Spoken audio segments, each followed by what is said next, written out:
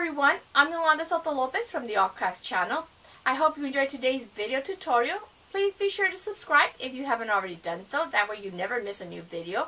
If you see anything you like, be sure to hit that like button, put any comments below, and let's get the party started.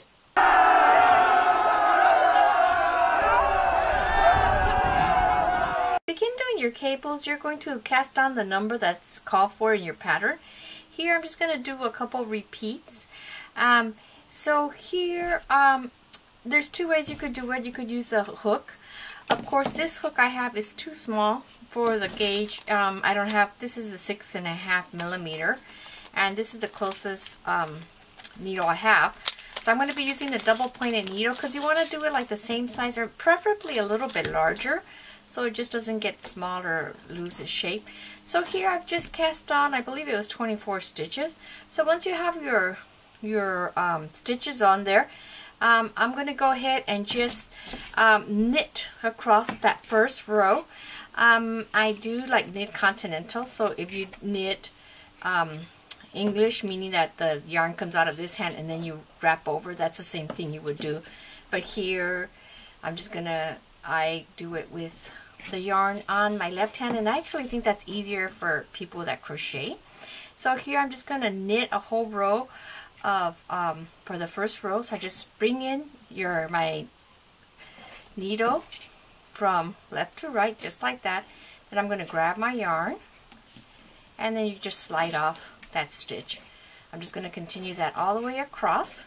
So I just have one row of knit all the way across, and then we'll come back and start doing the second row. I'm going to repeat. I'm just going to do the first like maybe 3 or 4 rows to get the base. So here the first row, then you're going to do all the way across knitting, and then when I turn it around the second row, then that's when you would do, some of them would be knitted and some of them would be purled. It's important that you have some stitches that separated. Here I'm just going to have the separating stitches be a garter stitch so that the cables will pop out, and the cables will be all done in a knit stitch. Okay, I'm coming to my last stitch, so I'm going to go ahead and knit that stitch, and now I turn my work over. Now here, when you're working in rows, you're going to start shaping the actual different stitches here. If you're working in the round, it's different, because here, how I started all with knit stitches, if you're working in the round, you're actually going to start doing whatever pattern you have. Like here, okay, here's my stitch marker, and you would need a stitch marker to keep track of your rounds. So here I knew that I was just going to have 4 of knit, 4 of purl, so then I would just do 4 knit, 4 purl, 4 knit, 4 purl, or whatever your pattern is. And so then when you continue, you knit the knitted stitches, you purl the purl stitches, or whatever stitch you have in there, and you continue all the way around because you're not flipping your work back and forth. So I think this is actually kind of easier. So here now, I know that I'm going to be separating with 4 garter stitches, and then 4 purl, 4 garter, 4 purl, 4 garter. So the garter is created just by knitting every single row, every side. So here I know that the first 4 stitches I'm going to knit, but on the next 4 I want to start creating this cable, which is a knitted stitch on the other side. So to create this, I cannot do knitted all the way across because all I'll get is a garter stitch. So here you're going to follow your pattern. So here I'm going to go ahead and knit my first 4. 1, 2, 3, and 4. Now I know that that's creating the pattern. When I'm here on my next 4, I need to create the knit on the reverse side. So here it means that I need to purl on the next 4 to give me the knit stitch on the reverse side.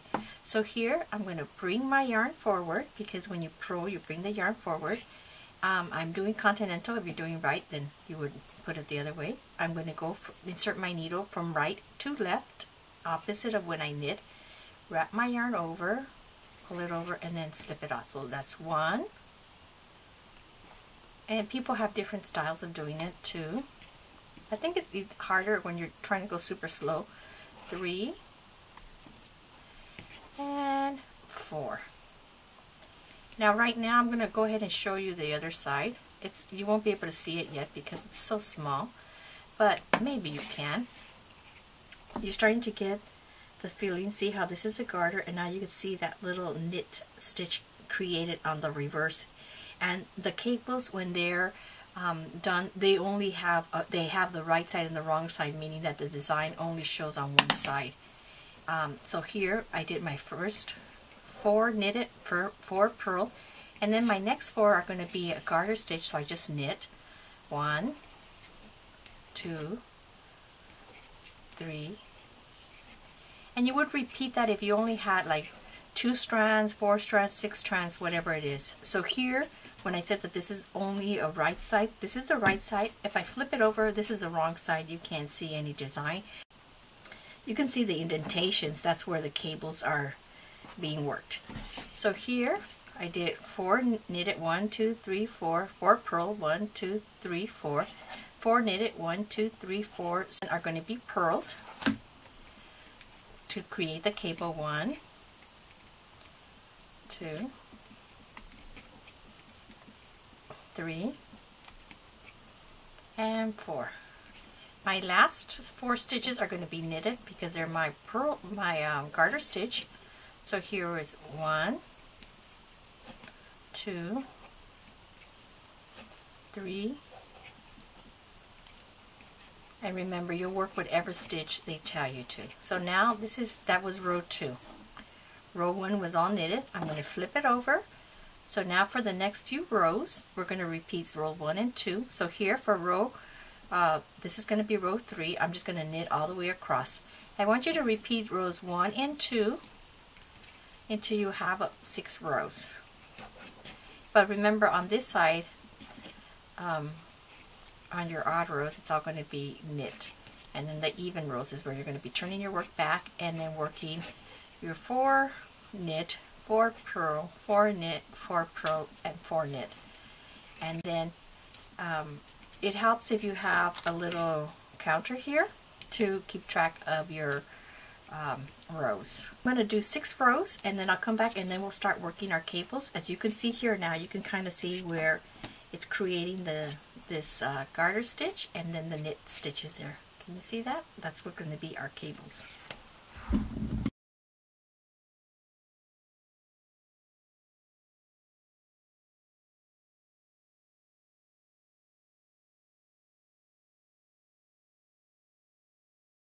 Okay, I did a few rows now, and we're going to get ready to start working the cables. So here, when you do the cables, there's different tools you can use. You can use things like a hook. This is really my favorite one to use. However, it's too small for the needle I'm using, and you want to get it as close to the needle size or maybe one size larger, the cable you're using. There's some that are shaped like this, regular hooks. So since I'm using a 6.5 millimeter needle, which is the size 10.5, I'm going to use my double pointed needle. This one is the closest I have, which is 6 millimeter. It ideally should be a size larger, but hopefully it'll work. And basically that is going to be holding the stitches while I create my cables. So here, the cables are going to be created over the knit stitches here, not over the garter stitch. So here I'm going to do just my regular knit stitches on the first 4 because I'm just creating a garter stitch there. Okay, 1, 2, 3, and 4. Okay, so now here I have 4 knit stitches. I'm going to be separating them 2 and 2. So here what I do is I'm going to be using this a needle. Usually I would use a different hook, but it doesn't really matter. And I'm going to slip these off onto my needle, being careful not to twist the strand. I don't want to twist it because I don't want to change the direction that loop is going in, which is right now it's going like if it was going to be knit. Now, if you hold the the stitches that are on the cable needle or the hook needle, if you hold them forward in front of the work, and you're going to be working here, then your cable is going to start twisting or leaning to the left, okay? So if you want cables that go to the left, it's going to be that. And your pattern will tell you which way it's going to go. If you want it to lean to the right, then you would put your work to the back, bring all your yarn and everything to the front. You would work your next stitches, and then the ones on the cable stitch, when it's to the back, your cables are going to lean to the right, okay? So for right now, I'm going to put these to the front so that it can match. What I mean by the left is these are leaning to the left. If you want them to lean the other way, then you would put your work to the back. I'm going to bring that work to the front right now, okay? And I'm going to work my next 2 stitches, which are knit stitches, just like if this was in there. I'm not even going to put the yarn to the back. Knit my first 2, 1 and 2. Okay. If you find it easier to not work off of this needle, you could slip them back onto that same needle, then knit them. Being careful not to twist the yarn. That's really important. I just knit them right off of that needle. Just slide it down. It's a double pointed needle. So then I knit my next 2, 1. But if you want to slip it back on there, you can, 2. Okay. So now I've done my first cable twist. Kind of hard to see right now, but it's actually twisting to the left, right there. And then now I'm just going to knit the next 4 because I'm doing the garter stitch. And I'm going to repeat the same thing on my next cable repeat. So here's knit 4, 1, 2, 3, because I'm just separating it with the garter stitch. And you're going to follow the instructions of whatever your pattern was. You'll need something to separate it. I'm going to do the same thing here without twisting it. What I mean by twisting it is I don't want to take it and turn it around. I'm just going to slip it right off. And it's hard to see, but the yarn is actually angled at a certain direction. So here I'm going to bring it back to the front. I'm going to knit my next 2 knit stitches.